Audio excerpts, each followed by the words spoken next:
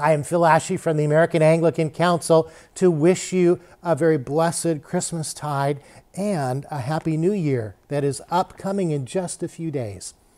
Well, it's been a wonderful year, and we've seen the Lord do some amazing things in and through the American Anglican Council. Think of St. Timothy's as a wonderful example of how the work we do in always reforming and in helping clergy be in a better place and bringing health to a congregation.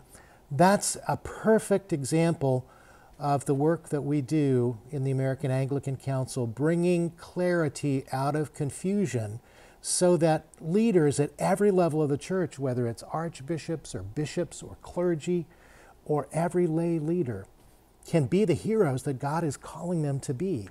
You've enabled us to be right at the center of the great reset of the Anglican Communion through the Global South Fellowship of Anglicans, meeting and building bridges with GAFCON.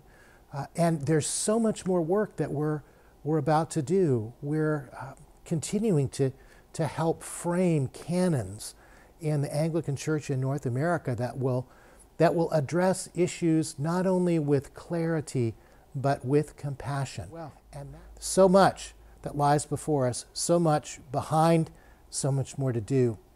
If you have already given to the American Anglican Council, I want you to know how much we appreciate your gift and what it means to us, how it's enabled us to make a significant difference at every level of the church here in North America and across the globe.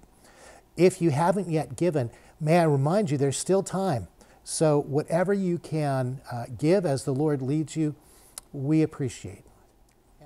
As you approach this coming year, may you be like that wonderful promise that Isaiah makes, that we've read time and again this Advent and Christmastide. May you be like one who soars like an eagle on the winds. May you walk and not be weary. May you run and not faint. God bless you and thank you for all your support for the American Anglican Council.